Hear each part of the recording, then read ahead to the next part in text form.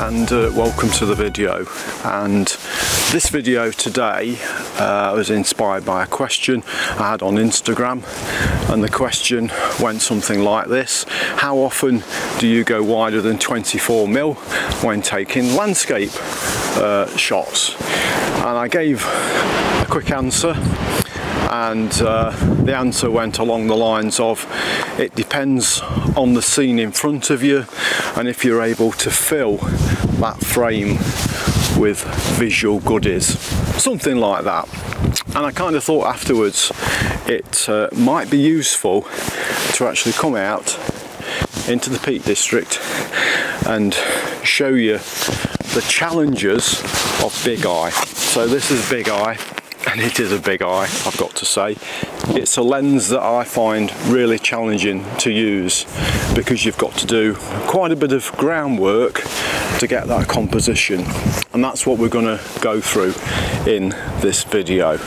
It's a little bit windy, so I'm going to try and film in sheltered areas, but if it gets too bad I will narrate. So this lens is a great big block of glass surrounded by the metal casing that the Nikon technicians put together, and any 14 to 24mm lens, no matter what manufacturer, will have the same challenges that I'm kind of going to show you this morning. So hopefully it won't rain. We keep getting some nice light over there, but not for Big Eye. Big Eye has to be for other things sometimes, so that's what we're going to look at in this video. Okay, for the purposes of this video, let's imagine we've just had an email from a magazine and they want a photo taken of a stone wall using Big Eye at 14mm.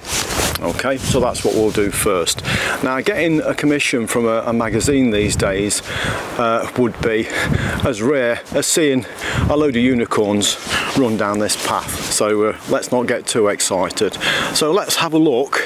Over here we do happen to have a wall, as if by magic, so let's start and look how we take this with Big Eye. So what we'll do, I'll show you the video in the Nikon D850 at 14mm of what we have in front of us.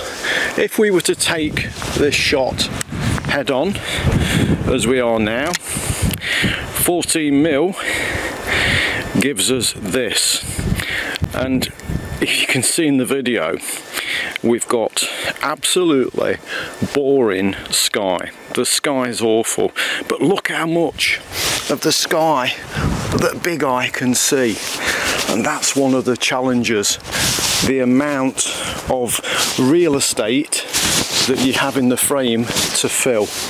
So a shot like this just would not cut it for that magazine. That sky is awful. If the sky was good, so let me show you a shot that I took in Northumberland. In this location the sky kicked off, and fantastic arrangement of clouds, but I didn't have any foreground to build a composition. This was as good as this shot got, but that is a pro. That's an advantage of this lens. If you've got fantastic sky, you can build that into a composition. So we haven't this morning, we've not got fantastic sky. The sky is grim, actually the light's grim as well. So we're going to have to be a little bit creative. We're going to have to walk around a lot with this lens. And this lens is very much, I find, a walk around lens. It's not a tripod lens. I very, very rarely use this on the tripod. So let's just change position, walk around a little and see if we can get a better composition that's going to work with Big Eye. Okay, I've moved into a different angle for this wall now. So again, let's look at the video, and I've got this shot. Let's just raise the camera up a little. So we're fairly close into the wall. The wall's leading in from the right of the shot, and we've got that tree on the left hand side. But they want a shot of the wall, and this doesn't really dominate the scene. And again, we've got all that sky in, so this is not going to work. So let's work a little bit harder. Let's go higher up onto this ridge and try a different viewpoint.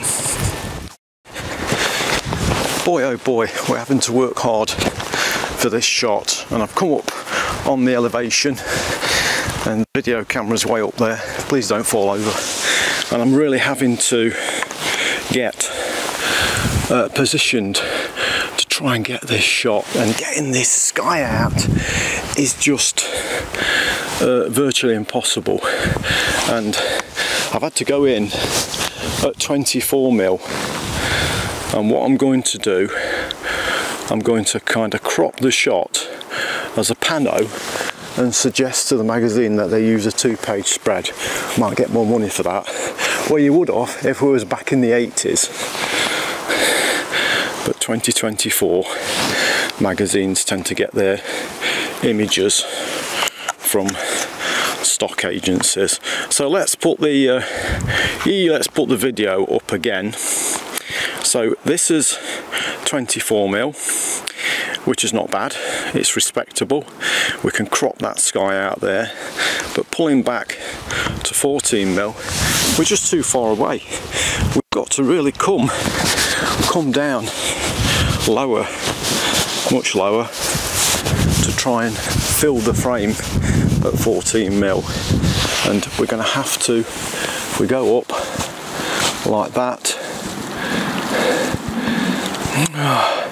still got a lot of sky to crop out, but it might make a 2-page spread, and we are sitting at 14mm. So Mr. Magazine, that's as good as you're going to get if you want this shot at 14mm. 24mm, if we pull in, we can put that tree in the left. We've now reduced that sky down, and we've got that wall in the shot. So let's pull up a couple of shots. One at where are you? Oh, you're up there. We'll put 2 shots up, one at 14mm and one at 24mm. And the 14mm will be a pano crop, which is something that this lens is useful for.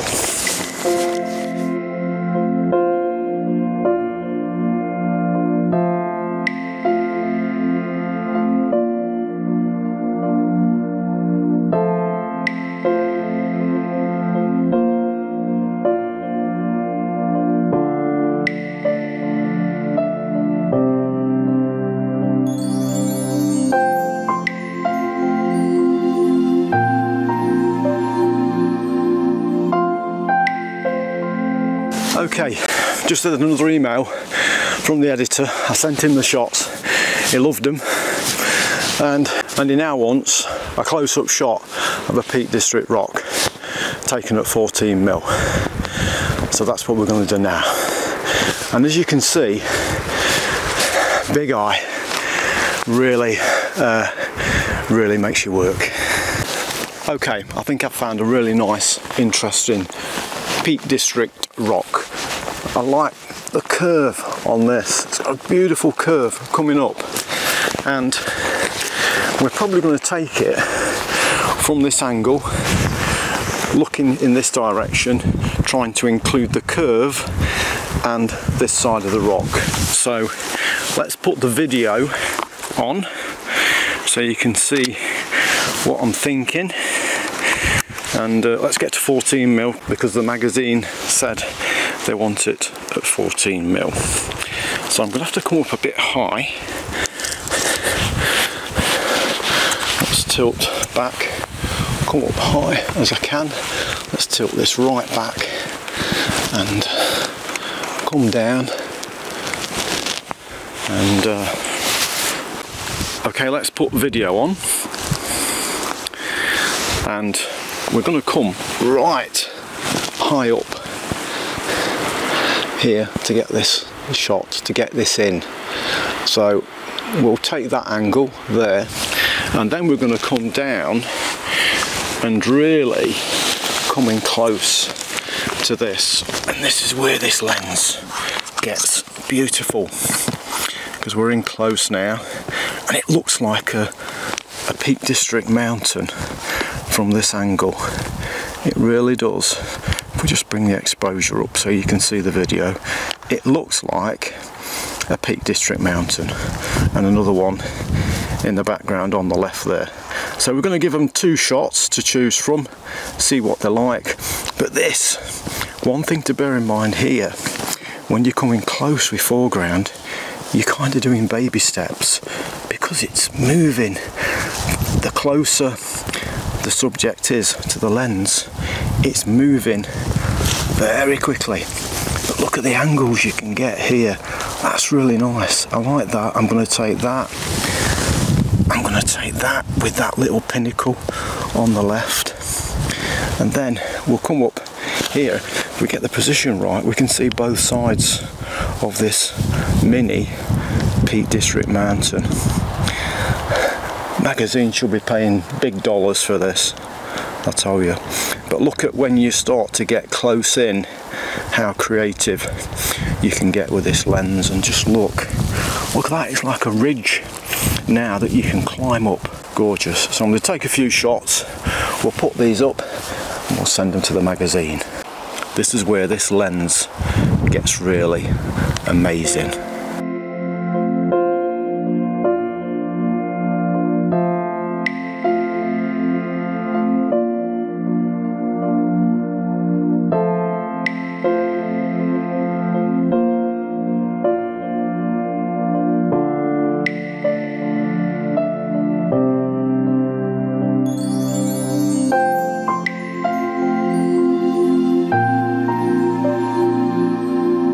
Okay, so the rock's in the bag, sent off to the magazine editor.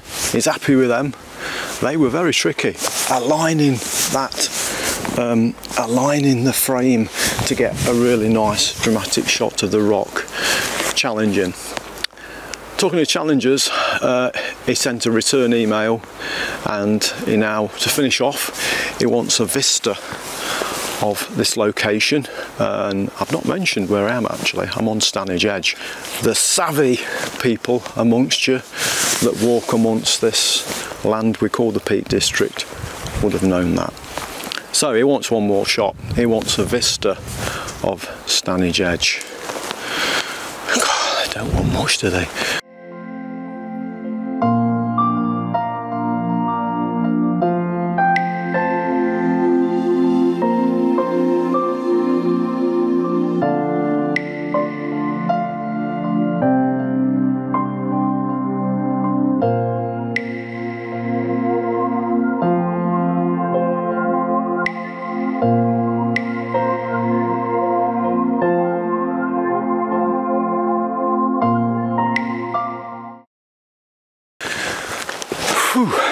Right, this is the view, the vista I've chosen for the magazine shot, and we've got this big rock base here.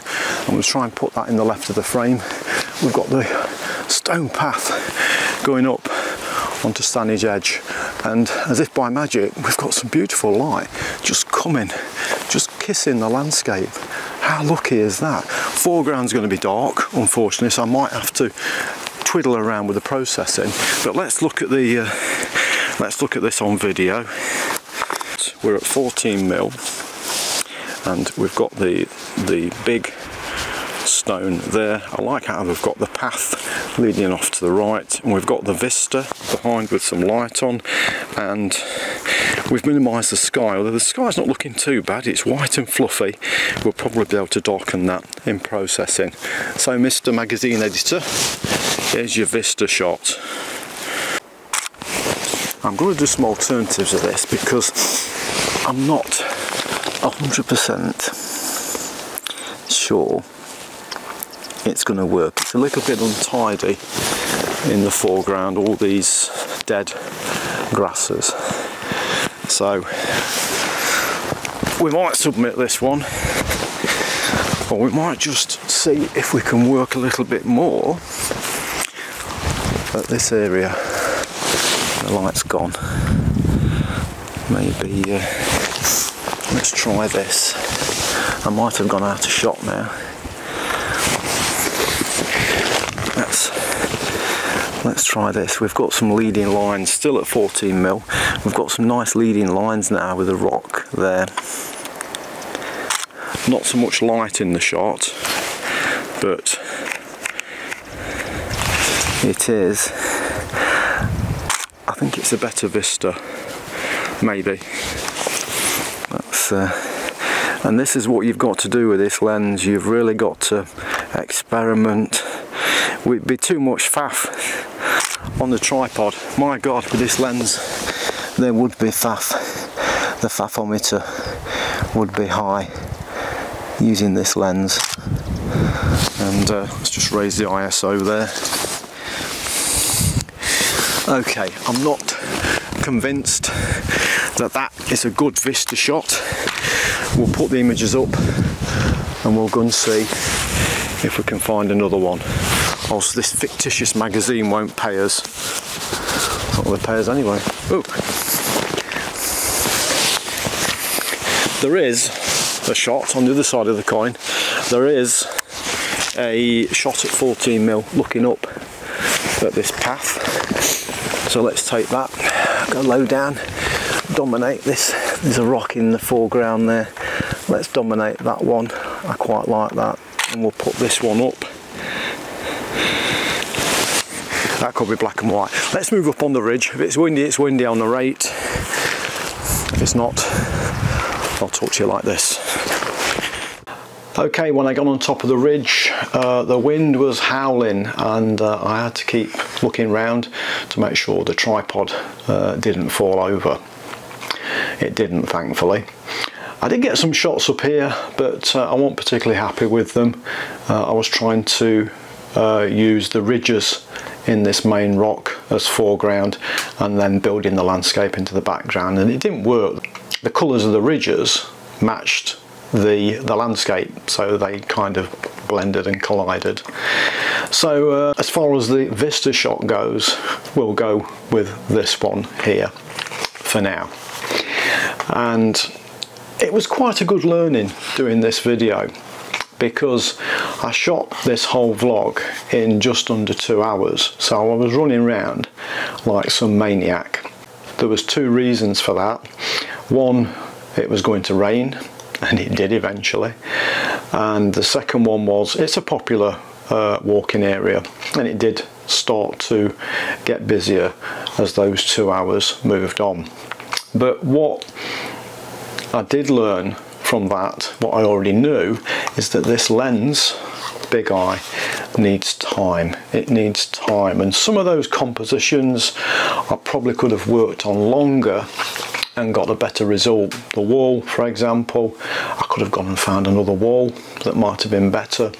Certainly there's a zillion rocks up there that I could have picked. I might have found a better rock, although I did like the peaks that appeared on them rocks, making them look like we was in the peaks. Well, we was in the Peak District, but there you go. And then the vista, I know along Stanage Edge there is some very nice views that I could have used this lens on. So that was a good learning curve, that was, and it really showed how much more time you need to put in to using this for compositions. So for me, when I first got this lens, I was hugely disappointed because it was so hard to use. But as time goes on, you get to know what to try and do with it to get those images. But it is a lens where you need patience. If you've not got a lot of patience, then this might not be the lens for you. But if you can apply some time, so thinking back to the 2 hours it took me to film this vlog, I'd say if I'd have spent 4 or 5 hours there, I would have probably got much better shots. But that's the way it goes. That's sometimes how vlogging goes. We have to fit in a time frame, whether it be weather or we might have to get home for some reason. But it's a fantastic lens. It's a great focal length to use no matter what manufacturer you're going to use. In the right conditions, when everything comes together, awesome lens to have.